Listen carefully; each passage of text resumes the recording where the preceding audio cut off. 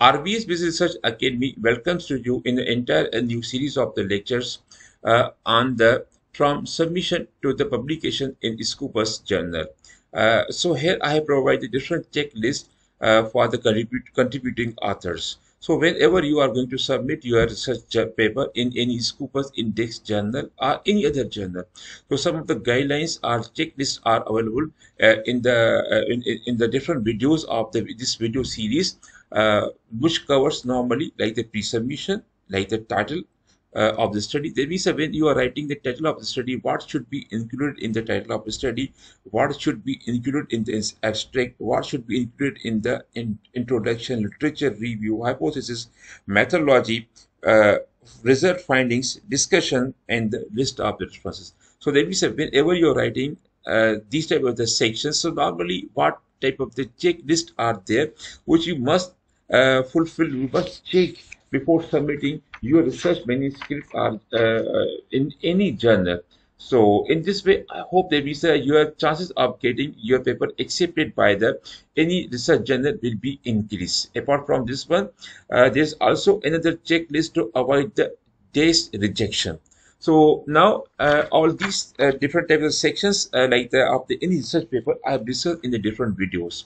So from this point of view, this series is a wonderful series. And in the first video, so I have discussed about the pre-submission. That means what type of the checklist are there which you should fulfill before the submission formally in any research journal. So let us start the first video of the series right now. But before this one, my name is Dr. Rahim Sumro and I'm working as a professor, Shabati University, Pakistan.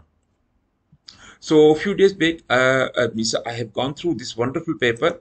Its title is about the developing the doctoral student research understanding of the journal peer review process. So it's a wonderful paper, and so now whatever the slides which like the lectures which I have prepared. So mainly I have got the help from this research paper. And this research paper is freely available on the internet. Just copy the title of this like the wonderful research paper and put into the Google, search it, and then easily you will get the its copy. Otherwise, I have left one link to download this like the research paper below this video. So now the checklist for the contributing authors. So whenever you are going to submit your research paper, so what are the different checklists are there in this regard? So the first one is about the pre-submission. So now here are some important things are which you must keep in your mind when you are going to submit your research paper in any journal. These are very important like the guidelines are there which you should keep in your mind. And then others are like these are the others: manuscript design and the layout, which includes the title of the study, abstract and introduction, literature review, hypothesis, research methodology, research finding, discussion, and these are the checklist of the. These are different type of the step which you take, which you should keep in your mind whenever you are writing either abstract, introduction, or any section of your research paper. So these are very important things which you should keep in your mind. So here the pre-submission. So the first you have to check that did you check the target journal's purpose and scope?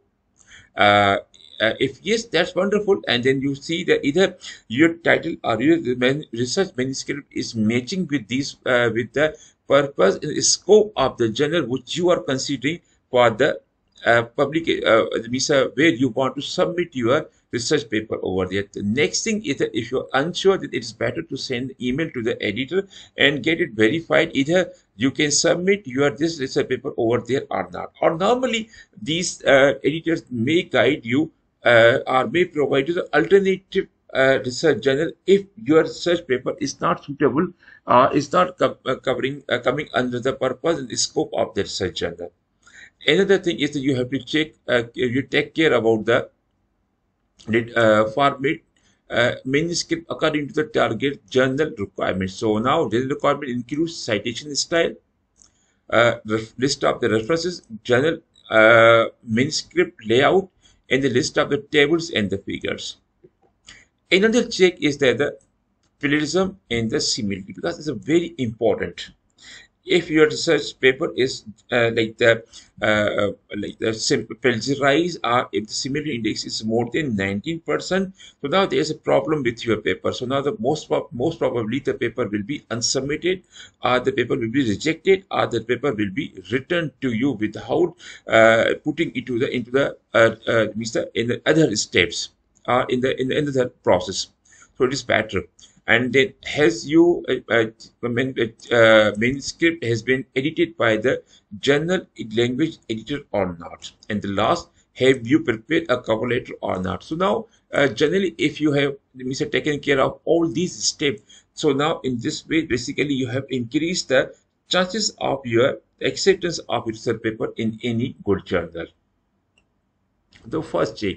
So now, did you check the journal's purpose and the scope? And are you think, are you sure your title of your manuscript is coming, or matching, are coming under the scope of the their journal, or under the purpose of their journal?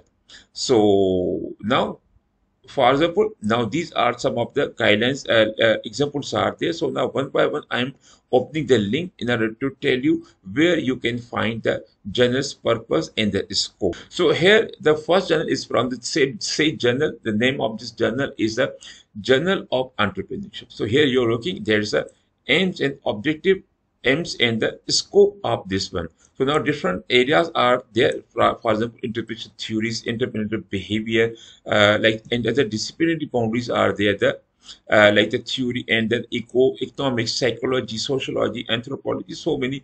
It's a very vast scope. So now you have to make it sure that the title of your research paper is coming under the scope or aims of this journal or not.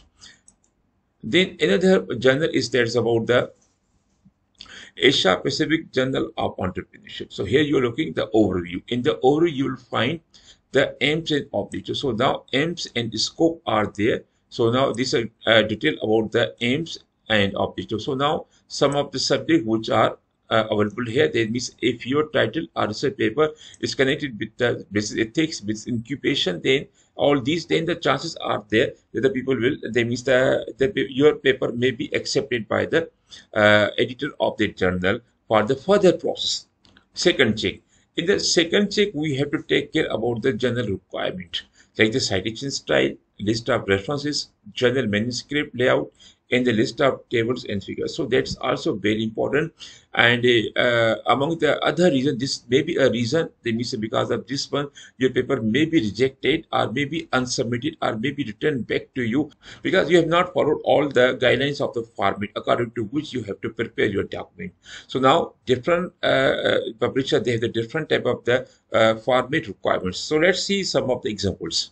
So here the first journal is from Springer, that is about the International Entrepreneurship and Management Journal. So now these are some of the guidelines are there. So these are the format guidelines. According to these guidelines, you have to prepare your document before submitting it formally in any research journal of the Springer. So it includes like the manuscript submission, online submission, and then the how to write a title page.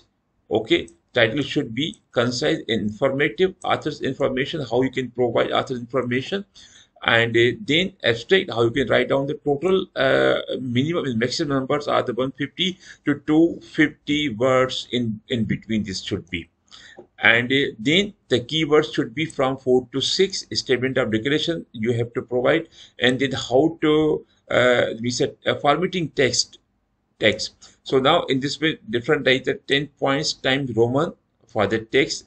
So the different guidelines are there regarding the heading, regarding the footnote, regarding the acknowledgement, and then how to cite in any work in the like the manuscript, and how to write the reference at the end of your manuscript. This is another journal.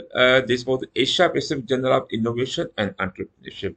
So here you have to check author's guideline. So now there is a complete list of the these guidelines are there, author's responsibilities are there, and then we are going down. Okay, here manuscript requirements. So whenever you are writing a manuscript, now what are requirements are like the format.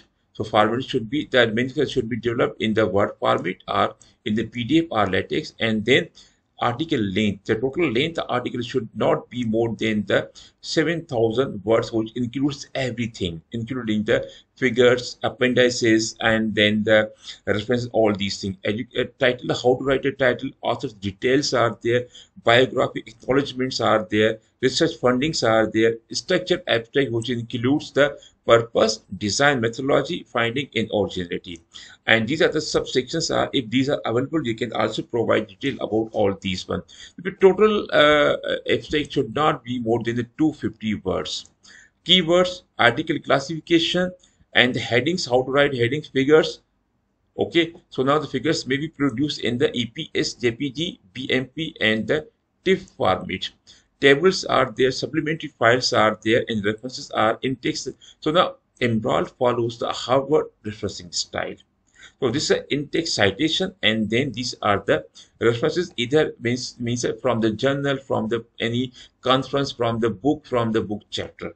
So now you have to develop your manuscript according to the format of the journal where you want to submit your research paper. The third thing is very important. There's about the manuscript edited by the any professional language editor. That's very important, that you should consider that you should teach the much importance to, with this third check, because that's very important. So what are the different type of the language editors services are available? So few services which I want to show you here. So these are links which are given here. So now this is the one type of language editing services from the elsewhere. So now you're looking standard, express, and plus. So the number of days working business day they are taking, and the price are also mentioned in terms of the dollars. And then the what they're offering the services and the different type of the packages are there. Accordingly, you can choose any package, and then you have to upload your document over here. And then another one is about Springer. They are also providing the Spring Nature English language editing services. So here you can also get the service, these English language editing service from here. So you're looking here. This option is available here.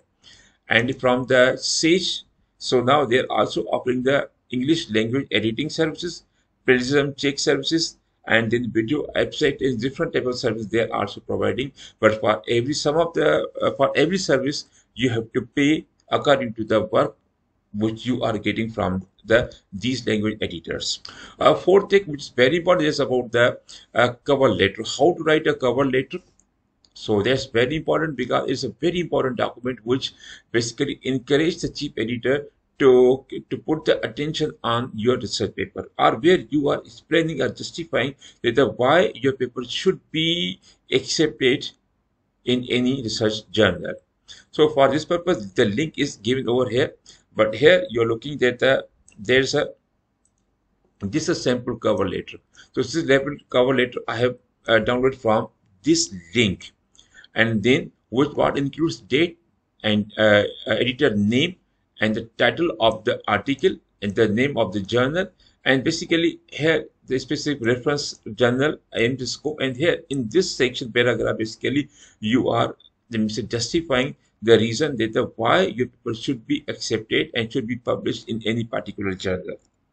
And this is the real example. One of my friend who wrote this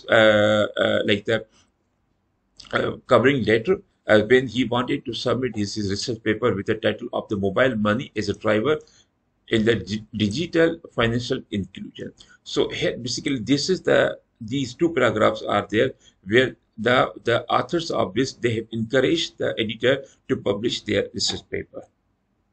And the last one, that is about the like this one, about similar index check. So for the similar index check, there are different softwares are there. Like the very popular software is about the Turnitin. So then you can check the then you can upload your document in Turnitin and then check the similar index of your, and its ratio or the index should be less than 19%. In case it should be at least less than the 15% in any case. Lower the similarity index, that's a much better.